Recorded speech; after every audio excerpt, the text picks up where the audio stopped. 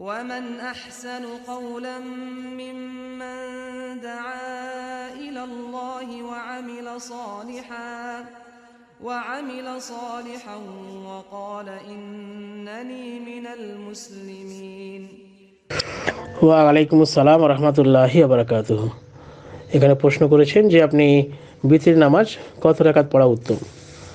বিতির নামাজ 1 রাকাতও হয়, 3 রাকাত, 5 রাকাত, 7 রাকাত, 9 রাকাত পর্যন্ত আছে। তো আবু আইয়ুব আনসারী রাদিয়াল্লাহু তাআলা আনহু হতে বর্ণিত, রাসূলুল্লাহ সাল্লাল্লাহু আলাইহি ওয়াসাল্লাম বলেছেন, বিতির নামাজ পড়া প্রত্যেক মুসলমানের জন্য জরুরি। অবশ্য যে 5 রাকাত বিতির পড়তে পছন্দ করে সে তা করবে, যে 3 রাকাত বিতির পড়তে পছন্দ করে সে তা করবে, এবং যে 1 রাকাত বিতির পড়তে পছন্দ করে সে তা করবে।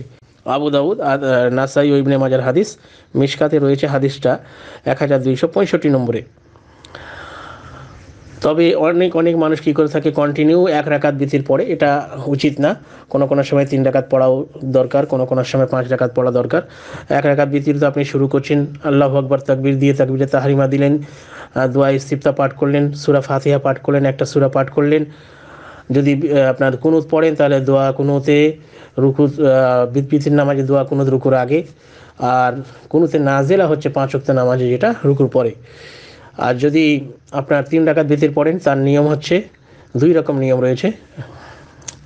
বুখারী মুসলিমে হাদিসে রয়েছে যে আল্লাহ রাসূল সাল্লাল্লাহু আলাইহি ওয়াসাল্লাম যখন 3 রাকাত বিতির পড়তেন, 3 রাকাতে কোনো সময় বসতেন না, অর্থাৎ যেমন মাগরিবের নামাজ আমরা আদায় করে থাকি, 2 রাকাতে বসে একটা জলসা দিই, একটা বৈঠক দিই, তারপরে উঠে 1 রাকাত পড়ে সালাম ফিরি, অনুরূপ করা হবে না। 3য় রাকাতে একবারে বসা হবে।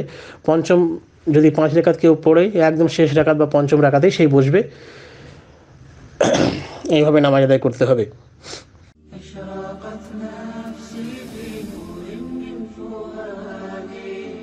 حينما رددت يا رب العباد